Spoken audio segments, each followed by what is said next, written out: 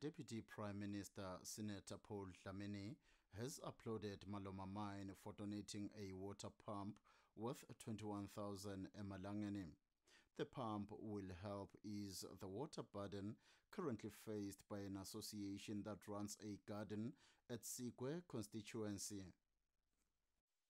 Sigwe constituency is one of the areas that were hard hit by the drought. Rain was seldom seen, which made water a very rare commodity at Sigwe and surrounding areas. Maloma Mine has come to their rescue though by donating a water pump worth 21,000 emalangeni. The pump will be used to draw water for irrigation by an association that runs a big garden project at Sigwe. Total Swaziland has also constructed a soup kitchen for orphaned and vulnerable children. Speaking when receiving both the pump and the soup kitchen, the Deputy Prime Minister, Senator Paul Dlamini, applauded both Maloma Mine and Total for helping the needy in society.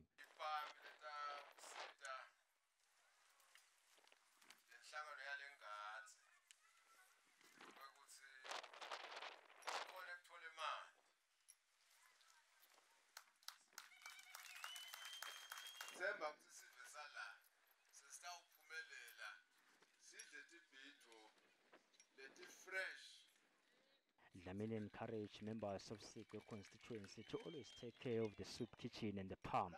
He also encouraged members of the Swazi society at large to take care of vulnerable children. For Swazi TV News, I'm Linton Gule.